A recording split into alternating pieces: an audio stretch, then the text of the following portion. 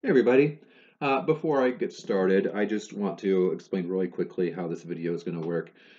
This is for the short story Soldier's Home by Ernest Hemingway. And I'm going to start with just a little introduction to explain Ernest Hemingway's writing style. And then after that, I will read the entire story aloud from start to finish with maybe a few of my own comments. But then after I finish reading the story, I'll have a little bit more analysis and kind of what I think are some important things to take away from it. So, if you would rather read the story for yourself and not listen to me read it, go ahead and do that. I'll post a link to where you can find the story on Classroom. And I will also put a timestamp in the description for this video if you want to just skip me reading it and go straight to my analysis at the end. All right, here we go. Ernest Hemingway once said, "I always try to write on the principle of the iceberg. There is 7/8 of it underwater for every part that shows." And I think this is really important for understanding what is special about his writing. I think at first glance, Ernest Hemingway's stories can seem very simple and they're very easy to read, which I think makes them very popular with a lot of people. But I think it's important that you don't assume that simplicity of writing equals simplicity of thought. As he's explaining with this metaphor of the iceberg, maybe the simple writing that you see on the surface is only part of the story. That if you look beneath the surface, that you will see there's actually great complexity of thought behind these simple words and simple sentences that he's using. Um, I have another analogy for you that I'm pretty fond of because I always like to try to explain literature in terms of visual art. And in visual art, there's something that artists call negative space. It's the part of the canvas or the paper that does not have any ink or paint applied to it. And I have here for you a couple of logos that I found on. There's a whole website devoted to finding clever logos that make use of negative space. Here you see the plunger that the guy is holding is defined in negative space. Um, that's a little bit, yeah, kind of just a clever use of it. I also like more subtle uses of negative space, like in this logo for the World Wildlife Foundation of the panda. Anybody who looks at this can clearly tell it's a panda, but if you look really closely, you see that the parts that are black, the parts that are drawn, um, really only make up like small sections of the panda, and they're entire sections of the panda. I mean, most of his head, for example, that is defined in negative space. And the thing about the way that your eye works is you look at this and you don't necessarily see that as emptiness. Your brain fills that with what ought to be there.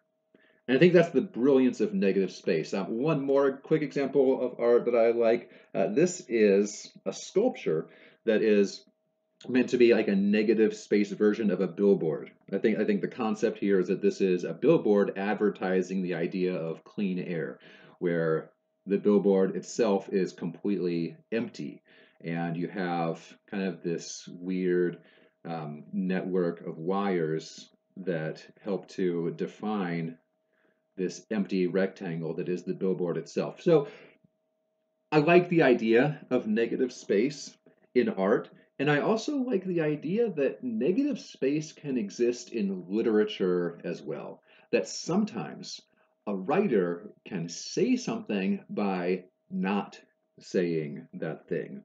Or maybe that there's sometimes that there is a hole in the story where something ought to be. And I think a really clever writer can write it in a way that the reader notices that there's something absent and that absence of that thing is significant. I'll have more to say about that at the end of the video, but right now I'm going to get to actually reading the story. So this is Soldier's Home by Ernest Hemingway. Krebs went to the war from a Methodist college in Kansas.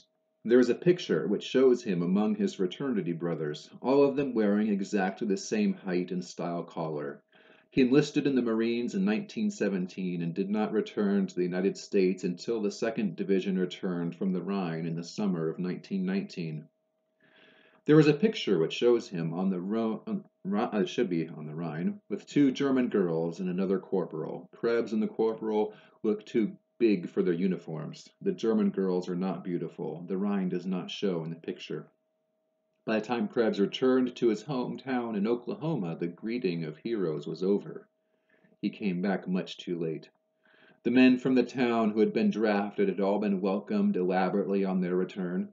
There had been a great deal of hysteria. Now the reaction had set in. People seemed to think it was rather ridiculous for Krebs to be getting back so late, years after the war was over.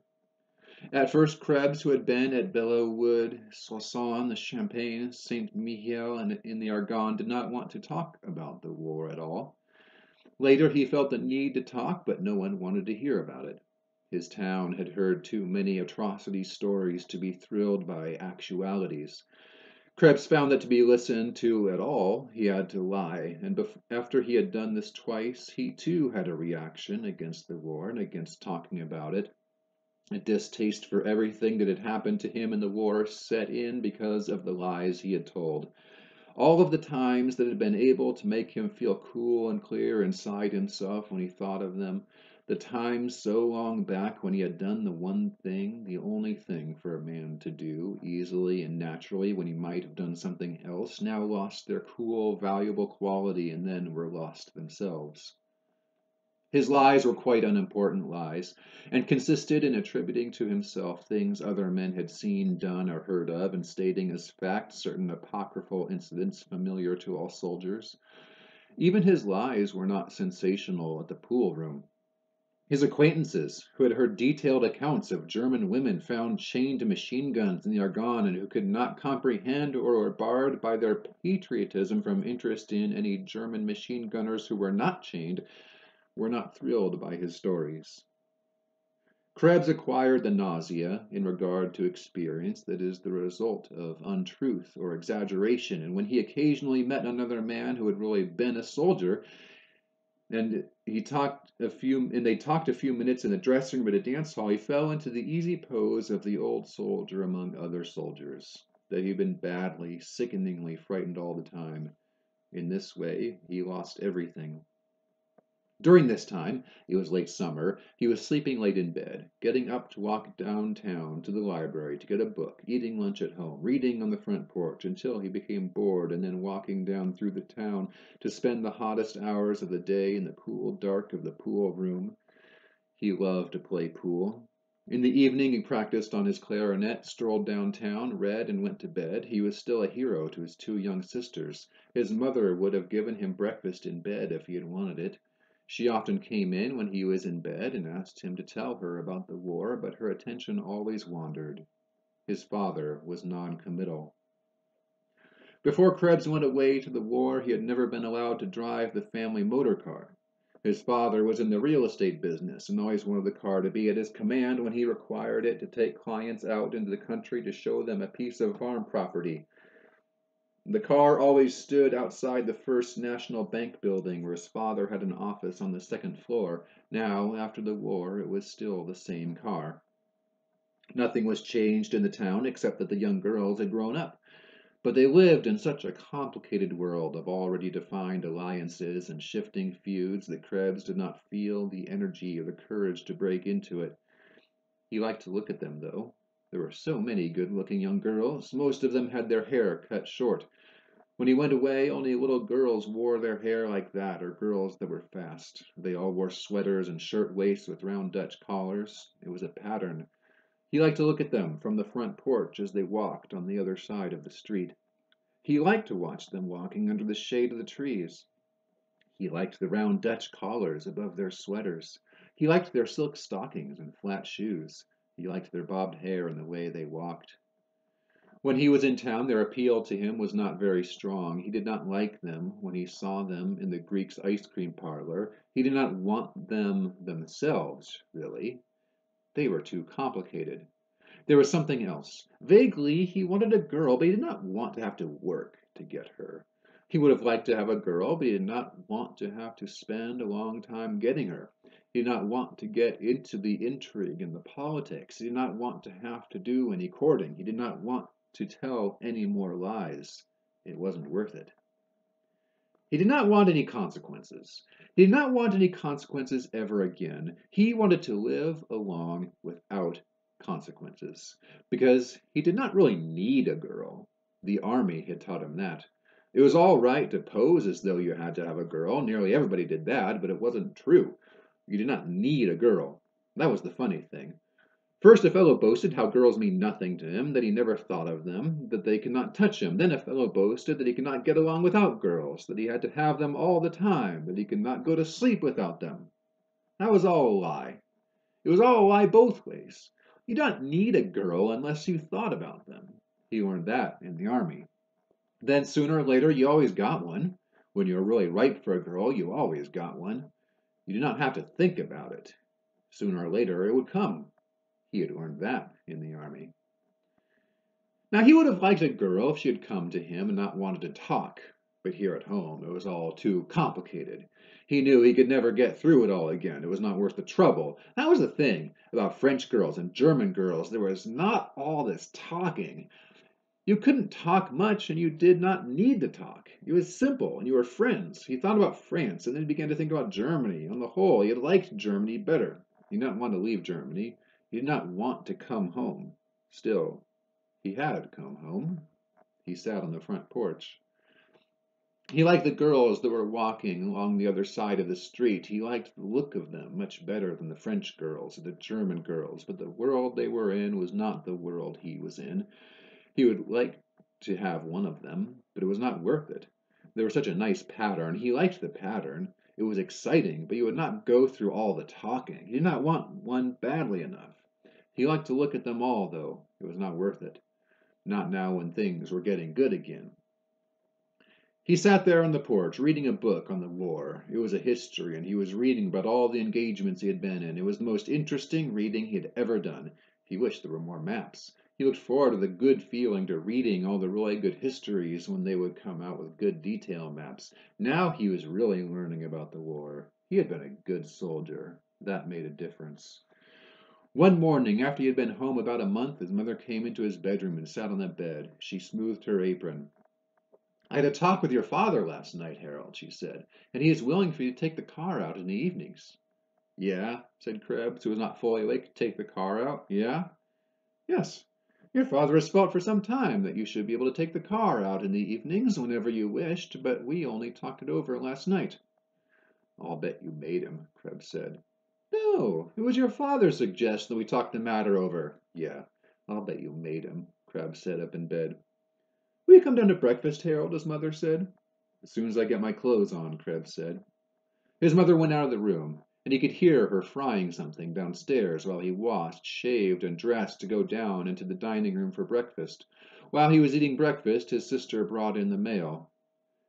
"Well, Hare," she said, "you old sleepy head, what do you ever get up for?" Krebs looked at her. He liked her. She was his best sister. "Have you got the paper?" he asked. She handed him the Kansas City Star, and he shucked off its brown wrapper and opened it to the sporting page. He folded the Star open and propped it against the water pitcher with his cereal dish to steady it so he could read while he ate. "Harold," his mother stood in the kitchen doorway, "Harold, please don't muss up the paper. Your father can't read his Star if it's been mussed." "I won't muss it," Krebs said. His sister sat down at the table and watched him while he read. "We're playing indoor over at school this morning," she said. "I'm going to pitch." "Good," said Krebs. "How's the old wing?" "I can pitch better than lots of the boys. I tell them all you taught me. The other girls aren't much good."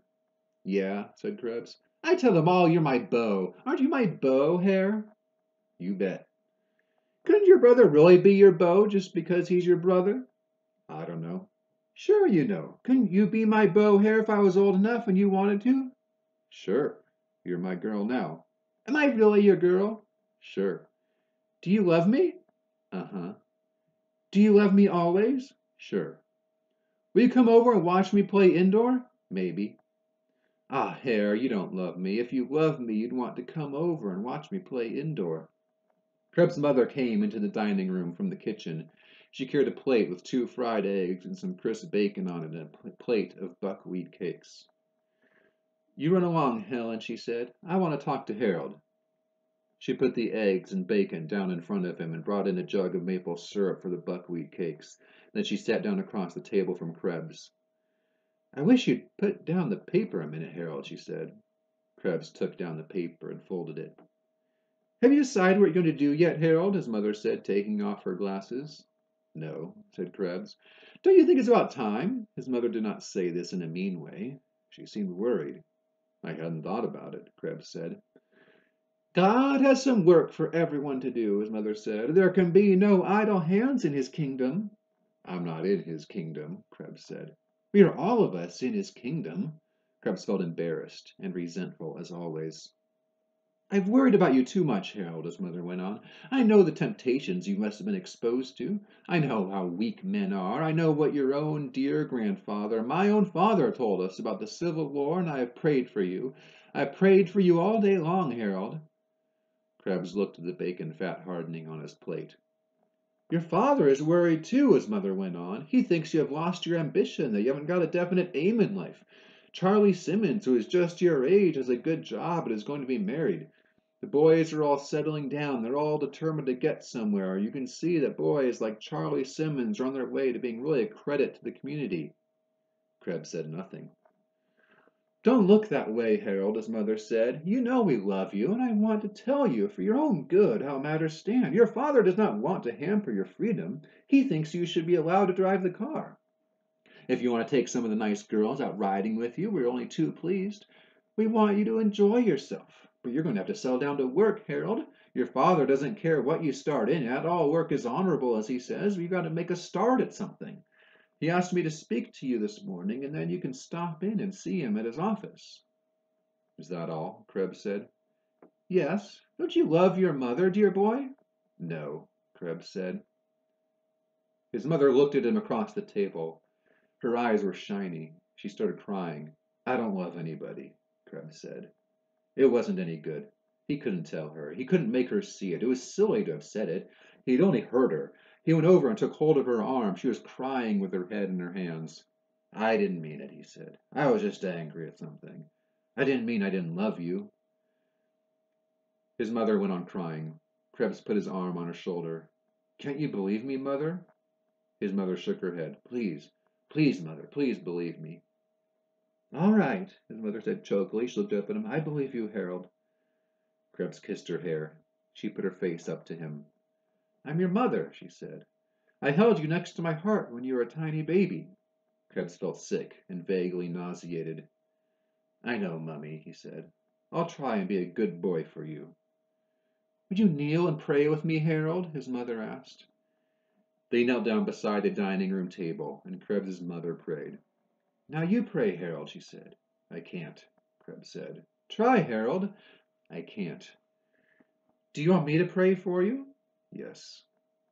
So his mother prayed for him, and then they stood up, and Krebs kissed his mother and went out of the house. He had tried so to keep his life from being complicated. Still, none of it had touched him. He had felt sorry for his mother, and she had made him lie. He would go to Kansas City and get a job, and she would feel all right about it. There would be one more scene, maybe, before he got away. He would not go down to his father's office. He would miss that one. He wanted his life to go smoothly. It had just gotten going that way. Well, that was all over now, anyway. He would go over to the schoolyard and watch Helen play indoor baseball. All right, so that's the end of the story. So first of all, in case you didn't pick up on it, this story is pretty clearly a depiction of somebody who has post-traumatic stress disorder. And if you know something about this in history, World War I was when I think people started to be more aware of PTSD. At the time, the term they used was shell shock, but it's the same thing. And yeah, and soldiers who came back from the war were having, these emotional, psychological, mental health problems, and and people were just aware of that idea of PTSD in a way that they hadn't really before, or at least people were talking about the way they hadn't before. And so that's what Ernest Hemingway is depicting here. This guy Krebs clearly is suffering from PTSD. Throughout the story, there are references to how he doesn't want things to be complicated. He feels like life back home in the States is complicated. It was simpler being a soldier. He thinks of himself as a good soldier. He felt like he was doing the right thing. He knew what to do. He knew what was expected of him. That was simple. And we know that, this is pretty common among a lot of people who have PTSD. When they fight overseas in a foreign war, and then a lot of people have some difficulty adjusting to civilian life back in the States. So that's one thing that we're seeing here. To get back to this idea of the iceberg that I introduced at the start of this, um, I would point to a lot of the places where Krebs is saying nothing or saying almost nothing.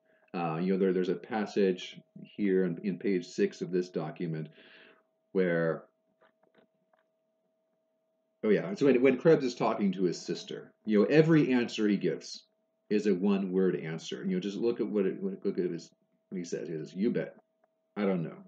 Sure. You're my girl now. Sure. Uh-huh. Sure.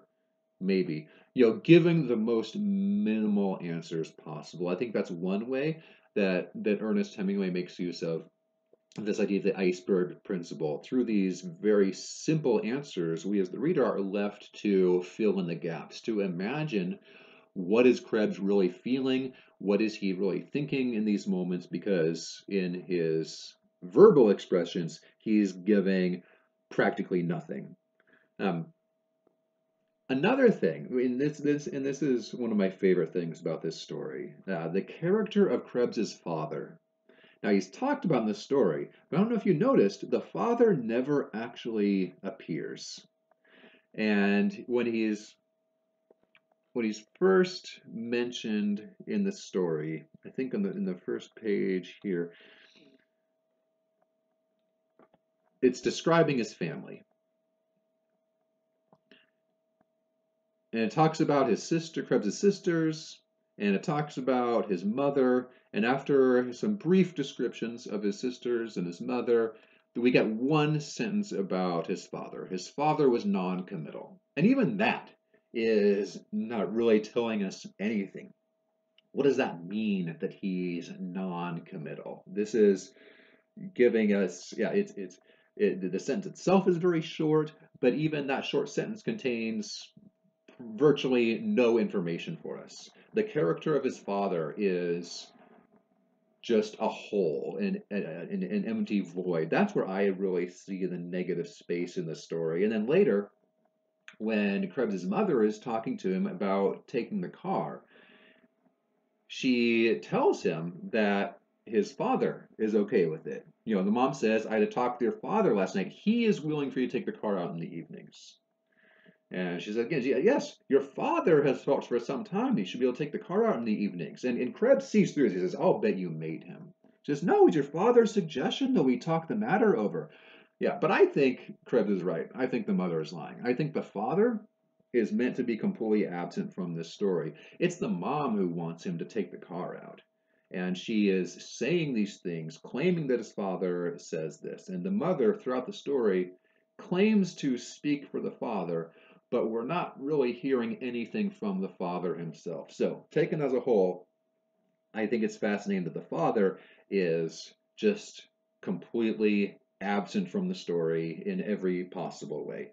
If we're thinking that in terms of negative space, then our brains fill in that gap. And I think the conclusion that we come to then is that the father is not just absent from the story, the father is absent from Krebs's life.